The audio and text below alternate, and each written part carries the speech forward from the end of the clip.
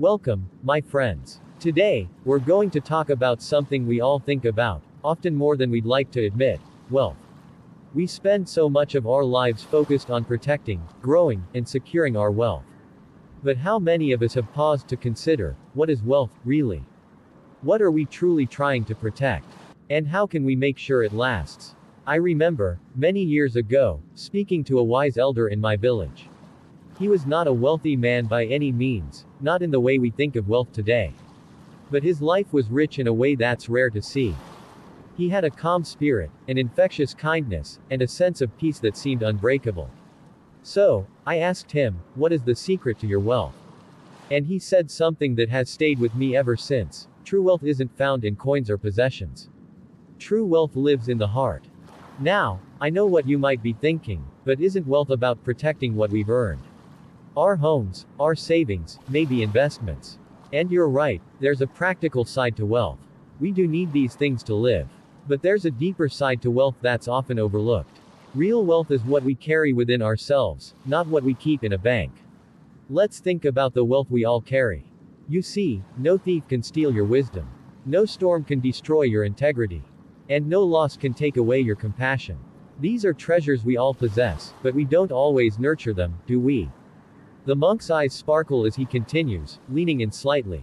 Think about it. How many times do we prioritize material wealth over these inner treasures?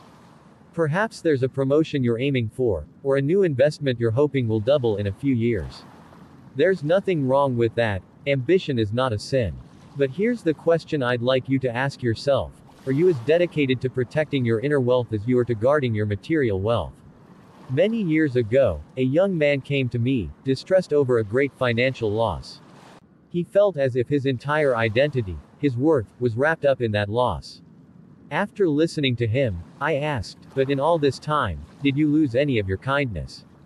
Did your patience vanish? Has your wisdom left you?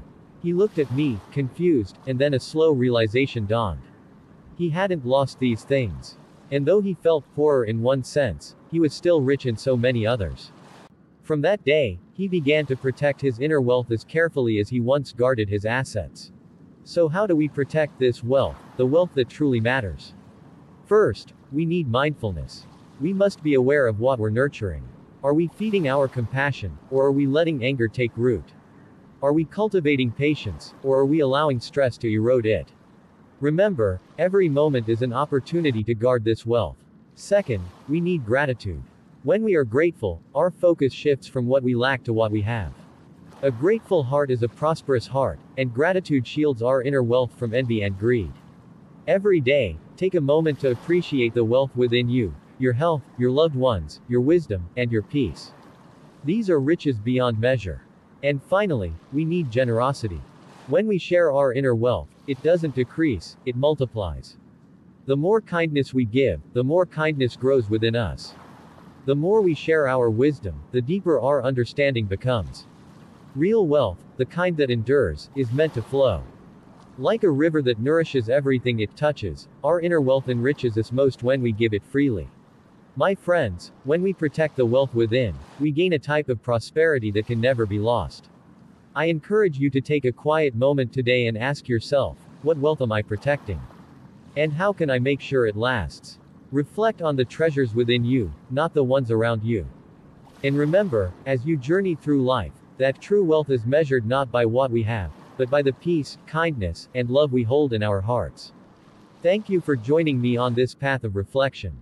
If you found value in today's lesson, I invite you to take these insights with you, to share them with others, and to subscribe to our channel if you'd like to continue walking this path with us. And remember, wealth is a gift, but inner wealth is a treasure. Protect it, nurture it, and it will carry you through life's greatest storms. Until next time, may peace and prosperity fill your heart and mind.